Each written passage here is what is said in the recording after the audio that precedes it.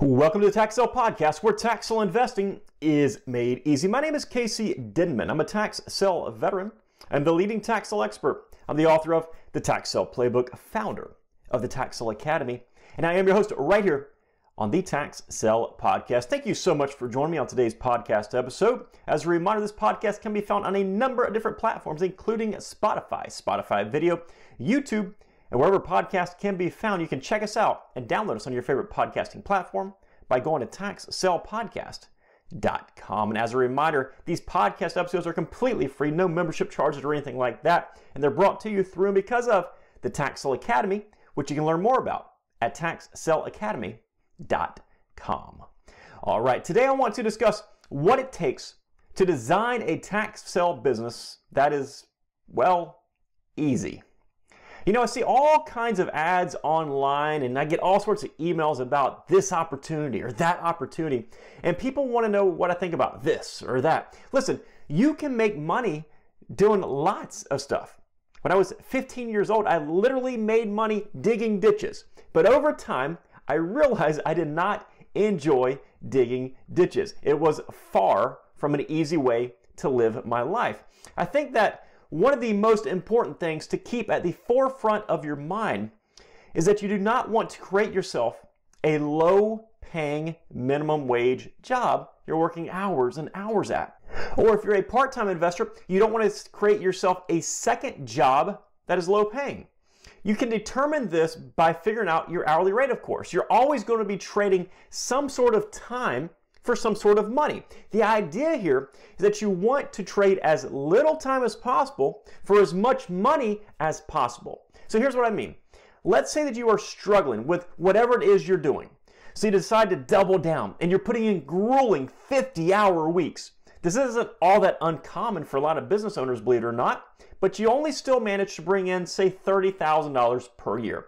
That equates to about $11, $12 per hour, or less than the minimum wage in many areas. Now on the flip side, let's say you've got it figured out. You're working just 15, 20 hours a week as a tax sale investor researching, buying, marketing, and selling properties. Let's say that you're making $300K per year off of your business. That's something like $380 an hour. What the most phenomenal balance is, in my opinion, is to bring in the income that you desire to live the lifestyle you want to live while still being able to have the time to do whatever it is else that you want in life.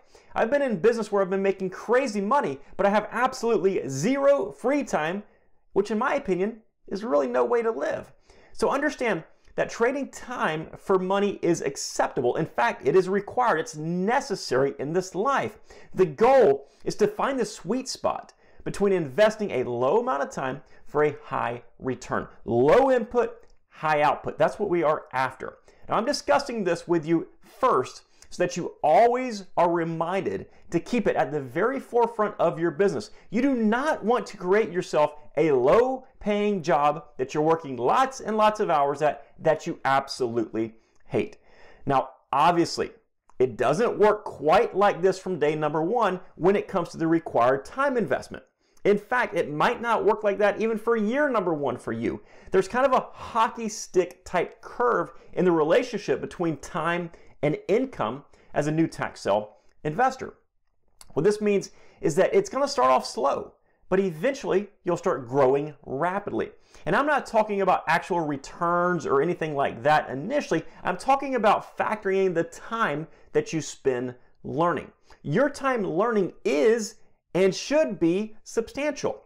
Just going for it out of the gate without learning is a tremendous way to lose lots of money very quickly and stunt your long-term progression as a tax sale investor. But when you take the time to learn and then you put forth the effort, you will reap long-term benefits. Now, as you begin your business, you should absolutely keep your focus on the easiest investment possible. You want that first property, or maybe the first few properties, to be properties you can buy at a decent price, sell at a decent price, make a decent profit, and move on without any potential issues. Notice, I didn't say you had to buy it at the lowest price possible known to man, or that you must sell it at the highest price possible that you could ever get for the property. Instead, I said get in an investment, get out of an investment, make some money, move on while you're building momentum. That first property should be the most simplistic investment you can think of. If it's a quarter-acre lot down the street from your house that you can make a few $1,000s on, fantastic. Obviously, it's probably going to be a little bit more difficult than that, but hopefully that illustration shows you the idea of what you should be looking for. You know, the fastest way to failure in the tax sale business is investment number one being lousy. Whether it comes down to the valuations that you put on the property being off or simply buying a property that is too complicated, that's a fast way to failure. I see new investors all the time who email me or message me wanting to know my thoughts about this property as their first property. And it'll be something crazy, like a lighthouse or an old school building or a house that has code enforcement liens into the hundreds of thousands is falling down, but they think, I can handle them. Stop. Your first investment must be the easiest investment you will ever make. Everything else, as you move forward, can eventually be more and more difficult. Now, I've bought and sold everything from vacant lots to 50,000 square foot commercial buildings to entire residential subdivisions at tax sales and nearly anything else that you can dream up. But I've also built myself up to that point. Even though I'm looking for a number of things, to this day, I will still look at those simple vacant lots on a non-stop basis because I know it's going to be extremely easy money. Now, easy for an investment is also going to be more than just a specific property. We also want to have a nearly no friction type deal in what we do. The harder it is to do something, the more likely we're going to give up. Now, perhaps not initially when we're all excited and we're just learning about the tax sale business, but eventually, if there's a lot of friction in what we're doing, that excitement is going to drain off and we'll give up.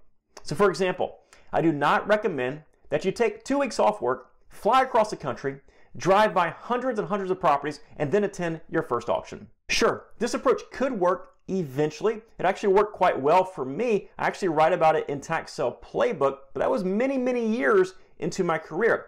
Is it wise to start off with that approach?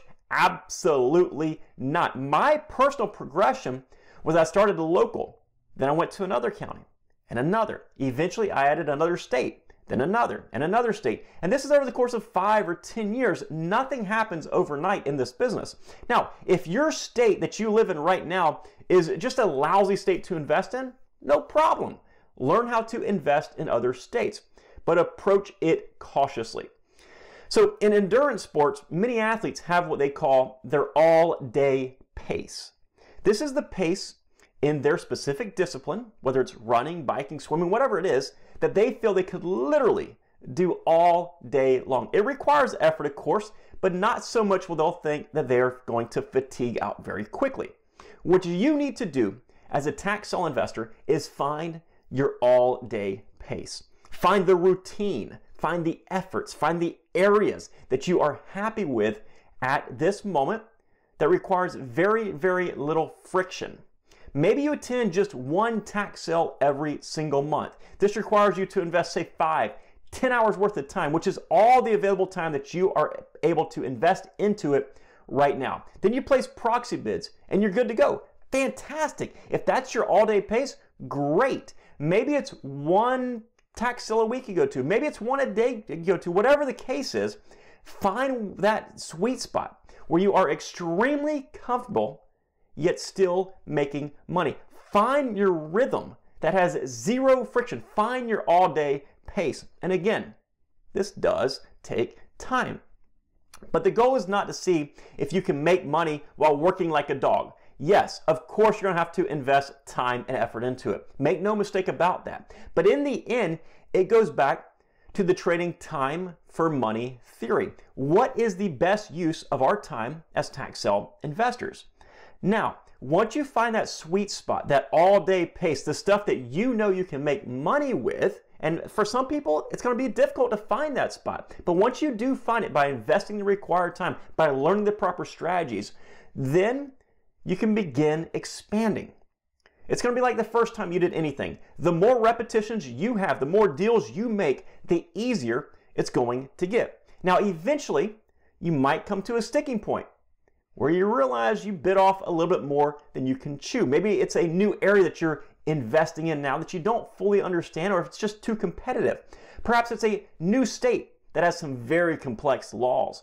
At that point, you can decide whether you need to pivot and find a different angle, or if it's worth investing more time to learn that specific strategy or that specific area. Now, all of this is different for everybody. I've got some Academy members who do nothing but go after vacant lots where they can flip online without ever seeing the properties. They'll send a scout there, but beyond that, they don't see them, and they make $1,000 to $3,000 every single lot, more or less paperwork than anything else.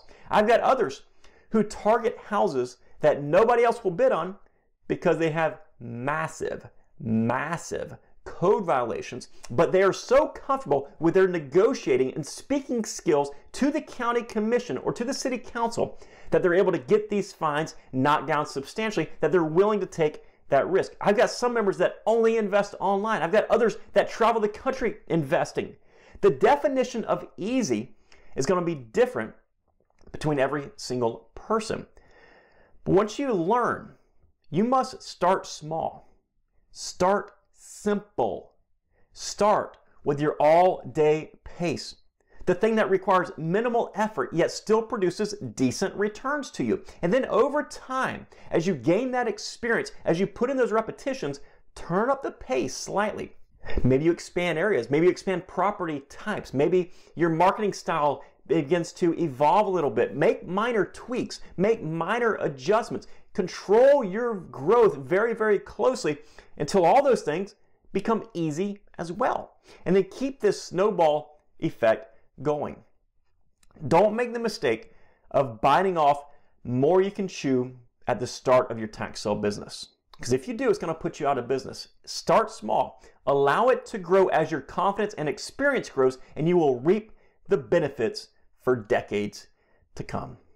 That's all I've got for you today. Listen, I truly hope that you've enjoyed this episode of the Tax Sale Podcast. If you do enjoy these episodes, please do me a huge favor and leave a positive review on whatever podcasting or video platform you are listening to me on or watching me on right now. This podcast, again, is completely free. There's no membership charges or anything like that, but your reviews that you take the time to leave really help us out.